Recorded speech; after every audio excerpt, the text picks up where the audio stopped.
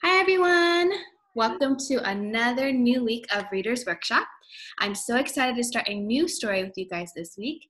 And this story is actually called Tiny T-Rex and the Impossible Hug. So this is a really cool story because this is actually the first part of the book before even the title. So I wanted to make sure that you saw this part.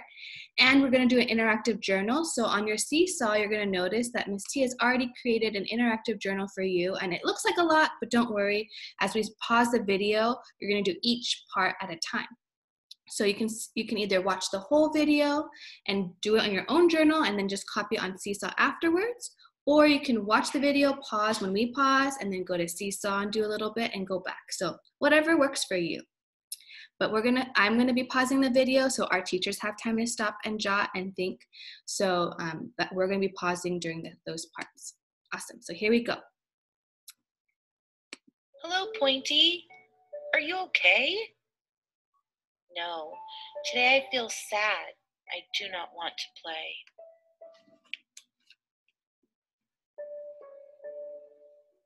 Tiny T-Rex and the Impossible Hug by Jonathan Stiltzman. Illustrated by Jay Fleck.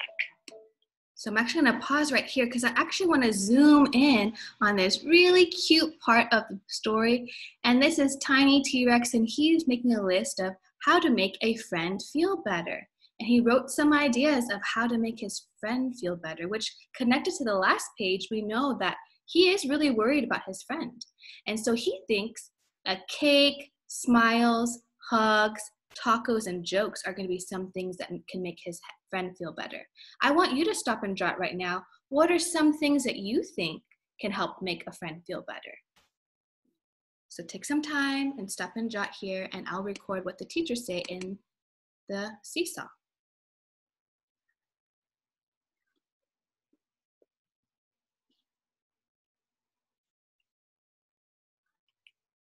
And teachers, when you're ready, thank you, Ms. Hernandez. Go ahead and share. If I had a friend who was sad, I think I would give that person a lollipop to cheer him up. A lollipop. Ooh, I would be super excited if I got a lollipop.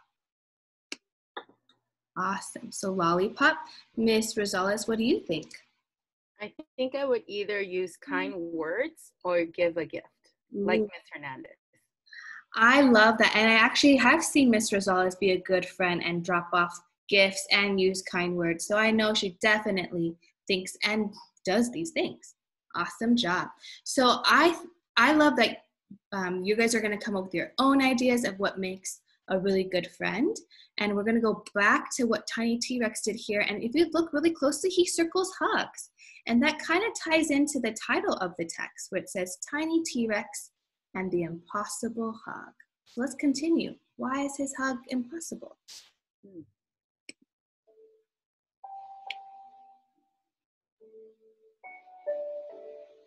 I have tiny arms. It is very difficult to hug with tiny arms.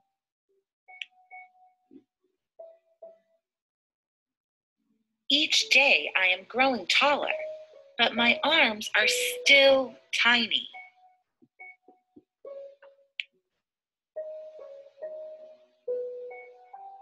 Hugging almost seems impossible for a Rex as tiny as me, but I will try anyway.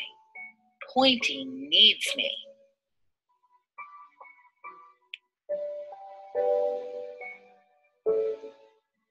Where is my father? I will ask him for advice.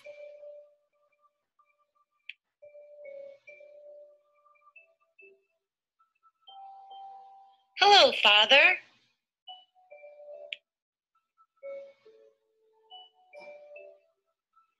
Rexes are thinkers, not huggers. Perhaps instead of hugs, mathematics might be the answer to your problem. Pointy does not like math. Math will only make Pointy feel worse. I'm going to pause right there, and I want us to stop and draw. How do you think Tiny feels about his dad's idea? Maybe you can draw an emoji. You can stop and draw. So I made a little box for you to draw right here, an emoji of what you think Tiny feels right now.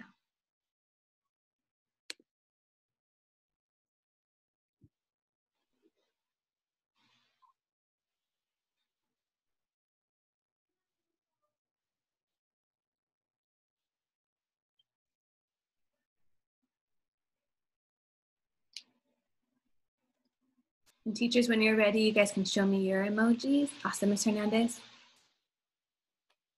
So I think Tiny was disappointed because he went to his father to get some good advice to help his friend, but he thought that father's advice was not going to be very helpful. I love that you used that word disappointed instead of just what we were talking about last week, choosing the best word to describe how our characters are feeling.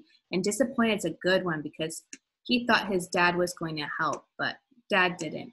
Now, Ms. T's drawing of disappointed is not very clear on the seesaw because it's really hard to draw at the computer, but I hope you're paying attention to the video and looking at how Ms. Hernandez drew that picture. Awesome. Ms. Rosales, did you have an idea? So I felt that he was a bit flustered or frustrated because he doesn't know his friend like he does. So fresh. I'm trying to draw just like you did it. Frustrated and flustered, like, how come my dad doesn't know, right? Awesome. Thank you for sharing. Let's go back to the text. Let's see, what's going to happen next?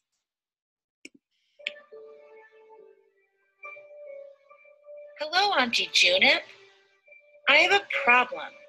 I must learn how to hug, but my arms are too tiny.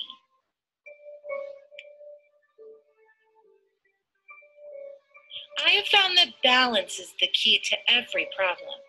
Balance and freshly squeezed cucumber juice. Ugh, that's disgusting. I will ask my mother for help instead. I'll pause right there. Again, it seems like Tiny has asked another person for help. How does he feel after this encounter? So you can draw in your second box right here.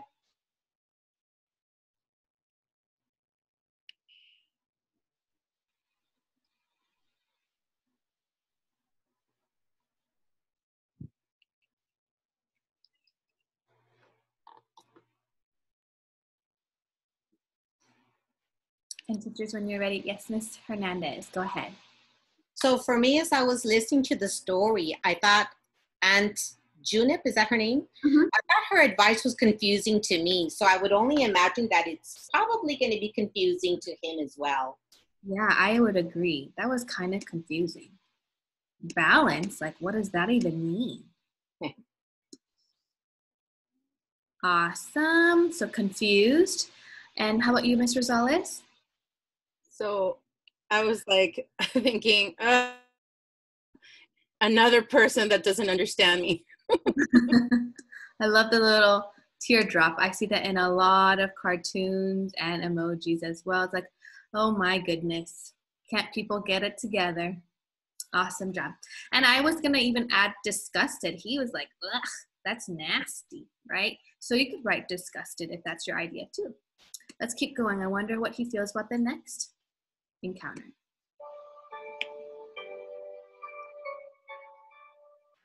I have fallen, and now I'm lost. I do not think I will find my mother in here.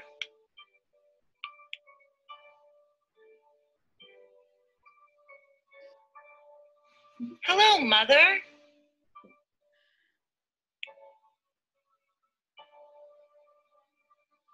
It's okay if you can't hug, Tiny. You are good at many other things. You are kind and creative and braver than most. You are tiny, but your heart is big.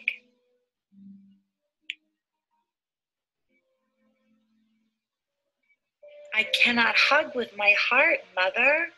I must learn to hug with my arms. So I'm going to pause right there and go ahead and think about what Pointy is feeling about in this moment. And I'm going to remind us readers that sometimes our reaction to how the characters in the stories are responding can be different than what the character is experiencing. For example, when I read that part, I was about to cry a little because I thought that was so encouraging and loving of the mother to say that. But we're asking, what is Tiny feeling about that interaction? So stop and draw what their emoji would look like. Ms. Rosales, go ahead. I feel like he feels annoyed. Annoyed. Love the little eyeballs looking up.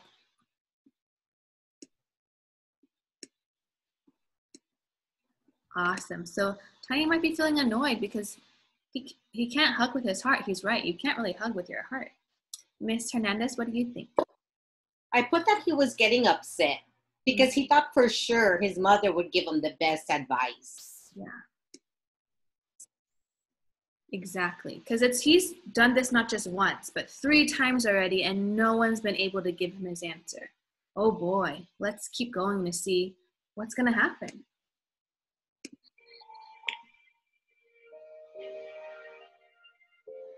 Hello, sister. Hello, brother. Please help me. Hugging is very difficult. We'd love to help, Tiny.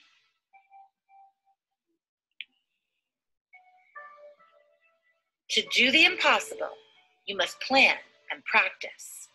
Practice, practice, practice.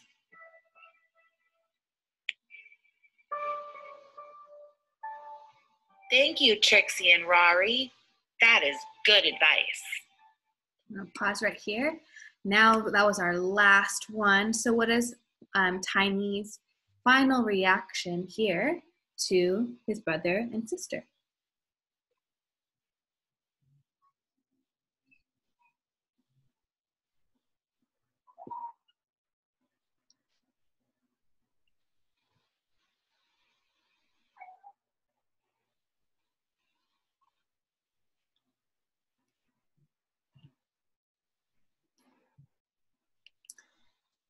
Ms. Rosales, what do you think? He's pleased with the response. Pleased. Ooh. Again, I love our teacher's choice in words. So pleased. Awesome. Ms. Hernandez, what do you think? I put that finally he's hopeful. His brother and sister finally gave him some advice that just might work. Exactly. Like, we don't know if it's going to work yet, but he has a plan, right? Awesome job. So, wow, we can see even through all our stop and draws, our little Tiny has gone through so many different emotions already. Awesome. Let's keep reading our story.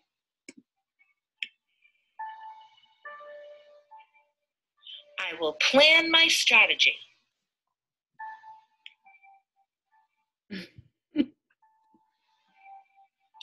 I will get stronger.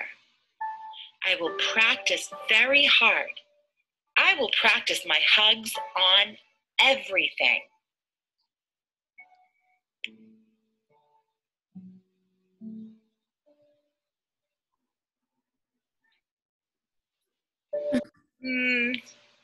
I will not practice on that anymore.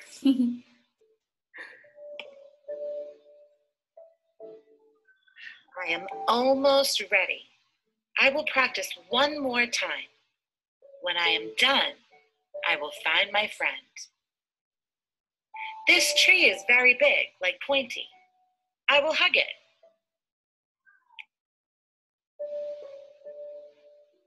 This is not a tree. I have made a mistake. Please help. From up here, everything looks tiny like me. I could hug anything I wanted. We're going to stop and act right here. What would you feel if you were Tiny on this pterodactyl? Teachers, you can go ahead and stop and act. I'd be like, oh, I know, I'm so scared of heights. Tiny can't fly. I hope everything's gonna be okay. I wonder what's gonna happen next. Now I am falling. I should not have let go. Now I will never, ever find Pointy.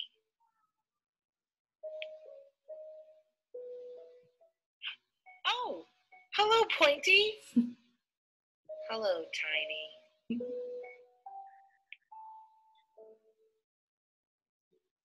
I am here to make you feel better. I have practiced very hard and hugged many things.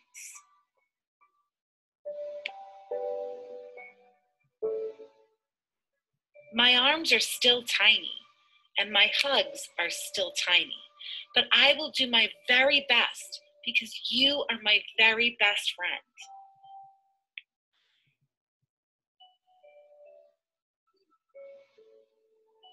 Thank you, Tiny.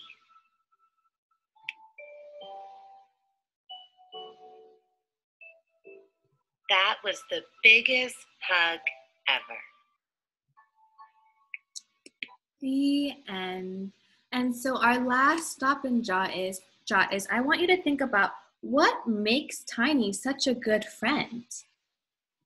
So your sentence frame might be, Tiny is a good friend because, and I will write the responses here.